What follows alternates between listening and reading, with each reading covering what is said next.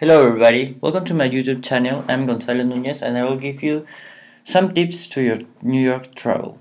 First, you have to check if your passport is currently not expired. So if it's expired, you have to go and renew your passport. Then you have to check if you have visa.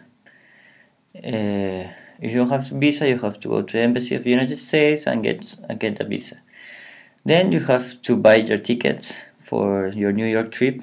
You can go to the LaGuardia Airport or you can go to the John F. Kennedy Airport. These two airports are in New York, but the principal airport is the John F. Kennedy. Then you have to reserve your hotels. But if you have parents or family there, you can stay in their homes and you can that money you can use it for other things because the hotels are sometimes expensive.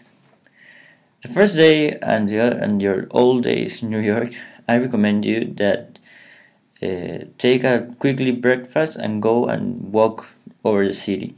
You can go to Times Square, you can go to Empire State, you can go to Central Park. For the last ones, Empire State, you have to reserve some tickets to go all the way the building to the highest levels. And then I recommend you to go to a baseball game to see the game because it's an incredible activity, an incredible experience that is like the movies. Or you can go to a basketball game. In the baseball game, you can borrow some souvenirs like this. I collect them because they are